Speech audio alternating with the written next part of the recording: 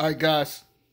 I just want to say happy Thanksgiving. Hope you guys have a great day. And, hope you guys are being safe out there. I know with COVID and everything else that's going on. And hope you guys also eat some good food.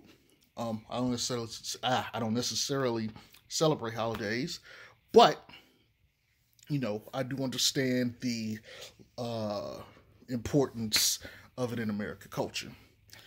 So anyway, this is going to be a video on my top 5 point guards of all time. Give me a second. I'm going to cue the music. All right. So my top 5 point guards of all time. We're going to start from 5. We're going to go to 1. Number 5 is John Stockton. He's the all-time assist leader. He's also got the record for most assists per game in a season, and also most assists in a season, if I'm not mistaken. He averaged 14 assists in one season, and that's the record, which is insane. No, he didn't become a champion, but he was close. He played MJ a couple times in the finals, and they just couldn't get it done between him and Malone. But he's a legendary passer, one of my favorite players. Gary Payton talks about how difficult of a matchup it is to have to contend with John Stockton. So, John Stockton, number 5. All right, number 4, Oscar Robertson. He's the first player to average triple-double in league history before we got Russ doing it 3 times. Oscar Robertson did everything on the court. He basically played positions 1 through 4. He revolutionized the tall point guard. Even Jerry West was talking about him being the best player in that era. And he got to play with Kareem, just to give you guys perspective. But he's often slept on. He's one of my personal favorites. I don't think we celebrate him enough. The Big O was a monster. He won championship in Milwaukee with Kareem. So he's coming in at number 4 on my list. Number 3, Zeke, Isaiah Thomas. Bad Boys Pistons leader of the 80s.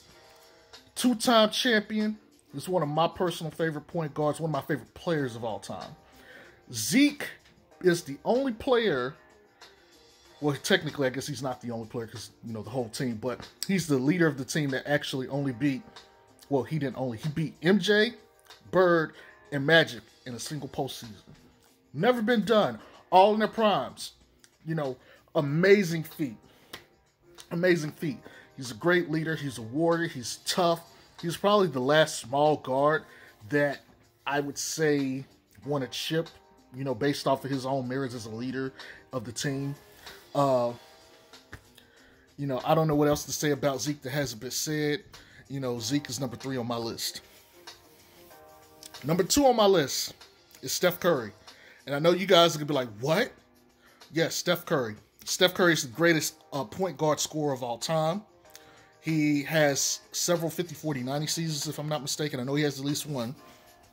He's the first ever and only unanimous MVP. He's a 3-time champion. He revolutionized the modern-day basketball that we know today, with we have point guards and other players shooting.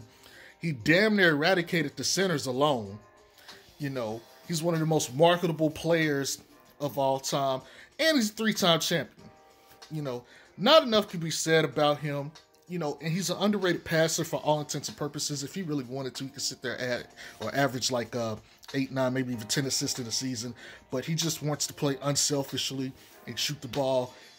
He's coming in at number 2 on my list. And that was a very hard thing to do, to put him above Zeke. But at this point, I think he's earned it. And as far as number 1, that's Magic Johnson. I don't think anybody's going to debate me or anybody else about that. Magic's the greatest point guard of all time, 5-time champion, MVP. He was one of the reasons that the 80s revolutionized basketball. Showtime Lakers, I don't know what more can be said about him. He's a fantastic passer, one of the best passers in league history. He's usually universally recognized as the best passer. There wasn't a pass on the court he couldn't make. Magic was, 6'9", 6'10".